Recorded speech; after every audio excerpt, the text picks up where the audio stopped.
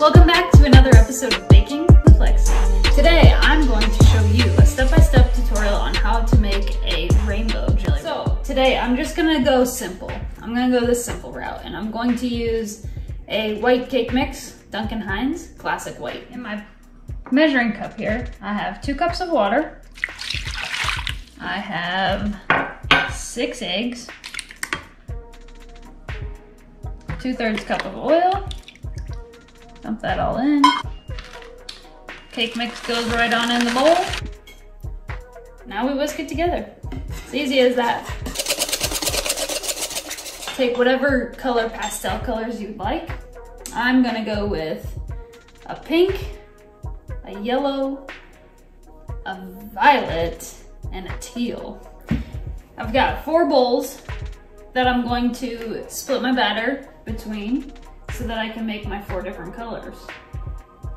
So you try to do it as even as possible so that you get the same amount of each color so you don't have one color way more than the other, or one color way too little. Unless you like one color more than another, then that's okay. The fun part is mixing up the colors. So if you have kids, grandkids, nieces, nephews, grandmas, grandpas, anybody, let them get involved in mixing up the colors. I'm gonna take a couple piping bags, 4 of them to be exact. And now if you don't have piping bags, that's okay. Just use a Ziploc bag. Put your mix in, cut off the corner of the bag, and we'll pipe it in. Trick that I learned when I worked in the bakery, if you're not very good at filling a bag, is pull it down over your hand like this, and then stick it on a cup. And then once you fill it, it goes into the cup, and that's where you can sit it on the counter, and it won't fall. You won't lose your batter. I'm gonna go with my pink first. I'm just gonna dump it right on in my bag.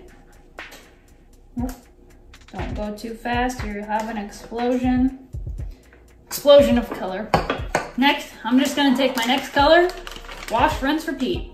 Well, I don't know why I say that. I'm not really washing or rinsing anything. I'm just gonna repeat. Remember, parchment, Crisco. You don't want it to stick.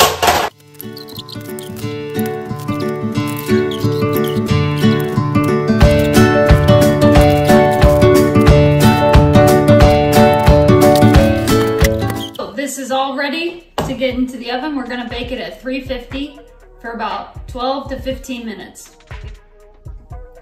While the cake is in the oven, what we need to do is get a towel like so. I have this nice Paris towel, shout out to Shelly. What we're gonna do is take some powdered sugar and we're going to sprinkle it over the whole towel. So this is going to be what we're gonna use to roll up the jelly roll. Here goes the true test. So, here we go. Fell right out, perfect. So you're gonna take the end of your towel and roll it all the way up with the cake. Now that my cake roll is rolled up, I'm gonna take my, what do you call this thing? Cooling rack. Put the cake on it, and it's gonna sit for 30 minutes, just like this. Cool down, then we'll unroll it and fill it with buttercream. Let's hope that this worked. It's okay if there's a few cracks as you go. It's what the frosting is for. The buttercream that I made, I'm just gonna put it on in the cake, spread it out, and roll it back up. When you do this, you have to be gentle with it so you don't rip the cake as you go. Once the frosting on, we roll it back up. But don't roll the towel in it this time, just roll it by itself.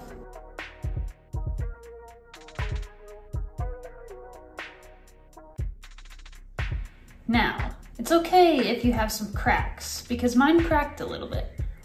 But that's what frosting is for, it's very forgiving, so don't fret. I've got my classic buttercream that I made. I'm just gonna put it on in the cake, spread it out.